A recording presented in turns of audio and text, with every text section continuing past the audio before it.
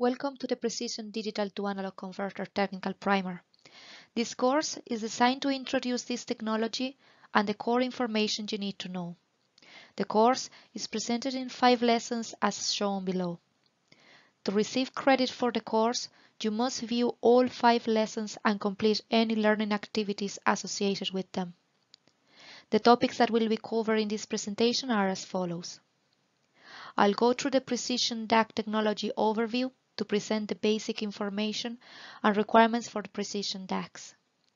Then, I'll discuss the key performance specifications, followed by the different DAC architectures present in the current Precision DAC portfolio, and finally, the key applications where DACs are designed in.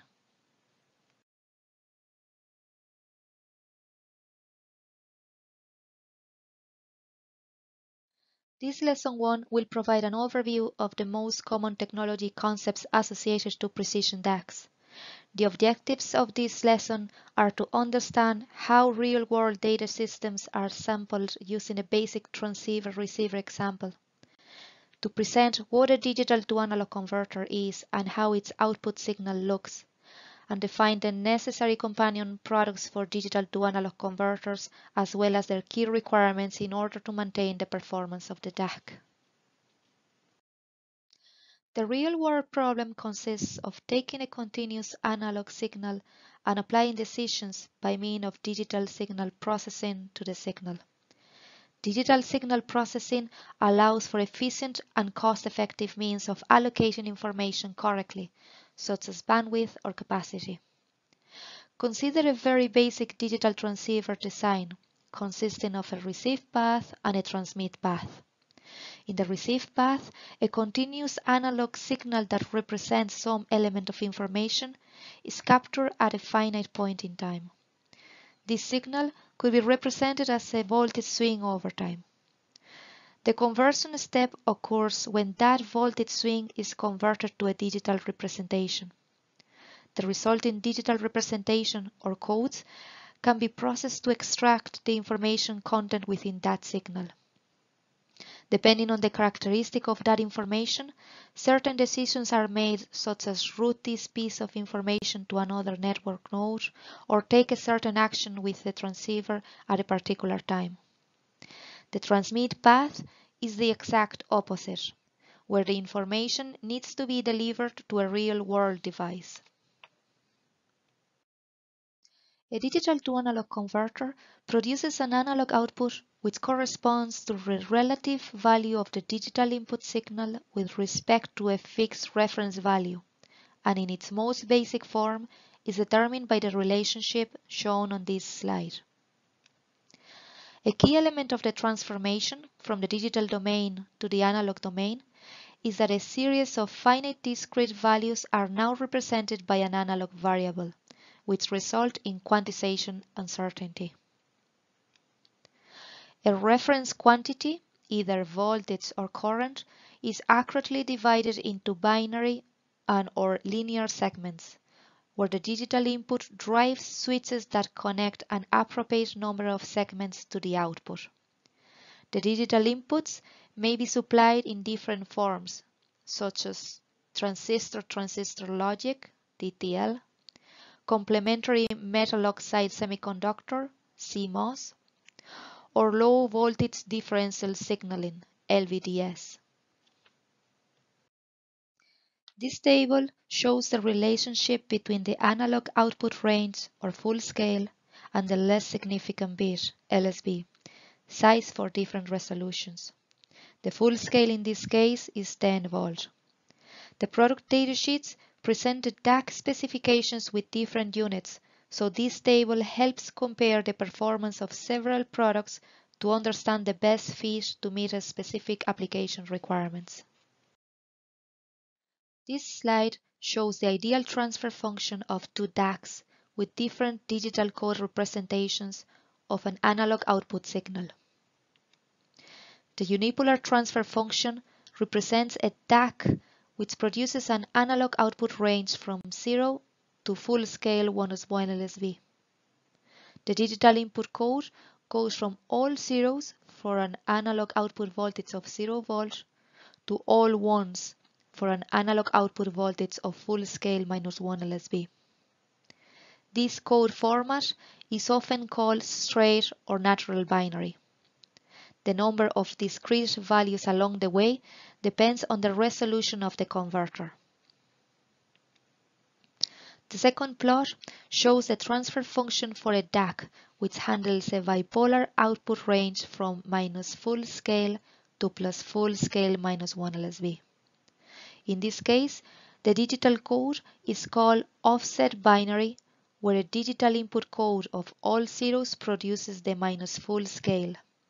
A code of 1 and all zeros produces an analog output of 0 volt, and a code of all ones produces an analog output of full scale minus 1 LSB. DACs are usually in need of companion products such as a voltage reference and buffering of the reference input pin and the output of the DAC. In precision DACs, the voltage reference performance is key to the overall performance of the DAC, as the errors from the reference source will be reflected in the output of the DAC. The reference is the most important point in any mixed signal systems, as any variation in it will affect all other points in the system. Some reference sources will drift if the reference current is not constant. Variation in the DAC reference current will affect the reference voltage. The key specifications to consider when selecting the reference source are noise, temperature drift, absolute error, although these can be easily calibrated out, and long-term stability. Techniques such as connecting multiple references in parallel can be employed to reduce noise and drift over time. Often DACs include on-chip references and/or on-chip reference buffers. If a DAC does not include an on-chip reference or an on-chip reference buffer, the input reference pin may need to be buffered. The DAC datasheet will include any input impedance specification, so enabling the user to calculate if a voltage reference can supply enough current using this value is fixed. This becomes complicated because some DAC structures such as voltage mode R2R DACs have an input impedance that varies substantially with the digital code applied to the DAC. In such cases, the external reference will need to be buffered. The reference buffer for voltage DACs should be a low noise and low offset error amplifier, as offset errors in the reference buffer will transfer to gain errors at the output of the DAC. As stated previously, the reference buffer for a voltage DAC should be a low noise and low offset error amplifier, as offset errors in the reference buffer will transfer to gain errors at the output of the DAC. When selecting the buffer at the output of the DAC, the amplifier can be optimized to fit the application, and there are a number of considerations. Is faster settling time or higher bandwidth required? Or is greater precision and lower noise needed? Cost, packet size, and number of channels are also to be considered. In general, DAC switches settle quickly. Consequently, the slew rate and settling time of a DAC circuit is determined largely by the output amplifier. The output buffer generally requires to meet low bias currents, low offset errors, and sufficient headroom. As stated previously, the reference buffer for a voltage DAC should be a low noise and low offset error amplifier, as offset errors in the reference buffer will transfer to gain errors at the output of the DAC. When selecting the buffer at the output of the DAC, the amplifier can be optimized to fit the application, and there are a number of considerations. Is faster settling time or higher bandwidth required? Or is greater precision and lower noise needed? Cost, packet size, and number of channels also need to be considered. In general, DAC switches settle quickly. Consequently, the slew rate and settling time of a DAC circuit is determined largely by the output amplifier. The output buffer generally requires to meet low bias currents, low offset errors, and sufficient headroom. In applications where precision is a key requirement, the output buffer needs to also offer low noise. Whereas in applications where higher speed is required, operational amplifiers with faster settling time, faster slew rate, and higher bandwidth should be selected. At the end of the day, the decision of the type of amplifier depends on the application. We will now look at an example of a product that includes on-chip buffering. This is the block diagram for the 85754R family of quad-channel DACs, which features both on-chip reference buffering and on-chip output buffering.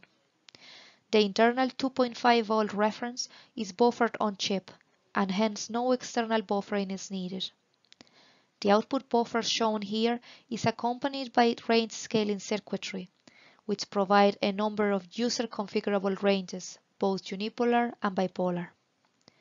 Designed for ease of use, the 85754R is a system-ready single-chip solution which eliminates a multitude of support circuitry, including the buffering and gain components required by discrete implementations.